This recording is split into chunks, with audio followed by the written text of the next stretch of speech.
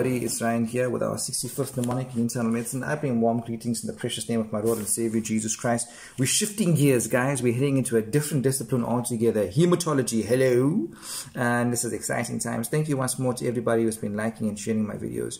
God bless you in abundance. Today we're addressing the topic of neutropenia, and the mnemonic is panic with 3 eyes. So 2 red blood cells were talking to 2 platelets, and 1 red blood cell says, "I heard you 2 finally tied the clot."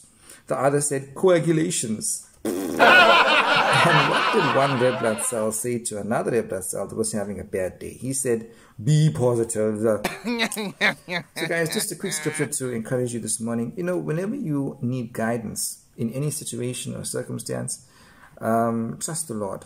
Right? The promise in Psalm 32 verse 8, it says, God says, "I will instruct you and teach you in the way you should go.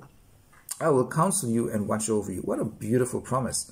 Proverbs chapter 3 verse 5 through 6 says, "Trust in the Lord with all your heart.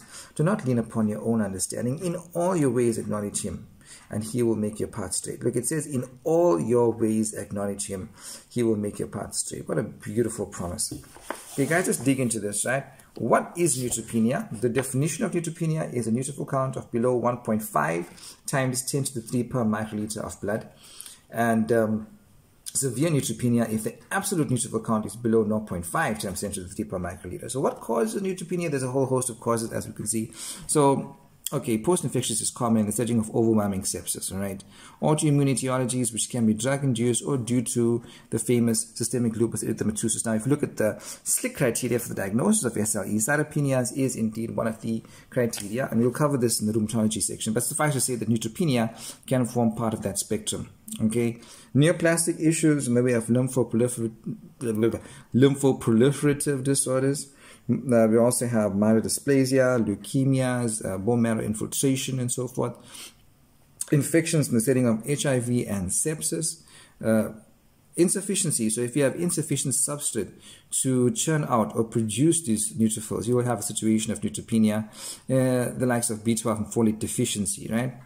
There's a whole host of iatrogenic causes in the way of drugs like chemotherapy, chloramphenicol, trimethoprim, sulfamethoxazole, more affectionately termed Bactrim, right? That's our go-to guy for PCP pneumonia, right? And it also we use that to treat diarrhea and immunocompromised, to cover microsporidium and isospora cyst, isospora, etc. Right. So then synthetic penicillins, phenytoin, carbamazepine. So watch out for your anti-epileptics. Non-steroidals, gold, now not commonly used. Antithyroid medications, phenothiazines, clozapine as well. And then consumption in the setting of hypersplenism. And the noticeable cause, a common cause of hypersplenism in our setting is patients who have portal hypertension with splenomegaly and have hypersplenism, and that causes neutropenia on the basis of consumption of these neutrophils. It also causes thrombocytopenia as well. So bear that in mind. Guys, how do we investigate neutropenia? So basic investigations would be a full blood count with a differential and a smear, right? So you want to make the diagnosis of neutropenia, check your renal function, check your liver function, and do a partial thromboplastin time and international normalized ratio as well. Special workup has to do with fibrinogen levels, the lactate dehydrogenase, all right? Antinuclear factors, searching for lupus, and for substrate deficiency, we mentioned B12 and folate levels. Sometimes you need a bone marrow biopsy. How do we treat this? Neutropenia. So look for and treat the underlying cause. Commonly in our clinical setting, it's sepsis. So you want to get your antibiotics on board. You want to do blood cultures and look for the cause. So, you know, your urine MCNS, sputum MCNS, pus swabs, lumbar punctures, and so forth. Right. And then there's a role for growth factors in some cases with the use of myeloid growth factors such as granulocyte colony stimulating factor or GM-CSF as appropriate.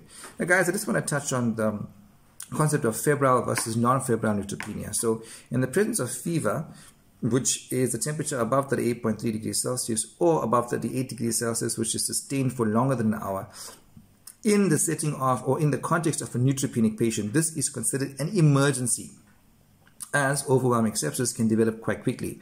Now, patients with febrile neutropenia require early evaluation, initiation of antibiotics, and potentially hospitalization. Right? However, neutropenia alone without fever can usually be monitored on an outpatient basis. So it's important to make that distinction. Isolation in the latter is usually not required, although patients should avoid the following. Number one, being in contact with persons who have active infections, in our setting, especially COVID. Number two, consumption of uncooked meat and vegetables and unpasteurized dairy products. Number three, exposure to fresh flowers or plants. Then there's another entity called ethnic neutropenia. In this, the neutrophil counts in black patients are generally lower, right? So bear this in mind. The neutrophil count may be as low as 1.5 times 10 to the 3 per microliter. That may still be considered normal, all right? So guys, this is our first mnemonic in hematology. We're talking about neutropenia. The mnemonic was panic with 3 eyes. I hope this was a blessing to you. Have yourself a fantastic day. I'll catch you again with another mnemonic soon. God bless you.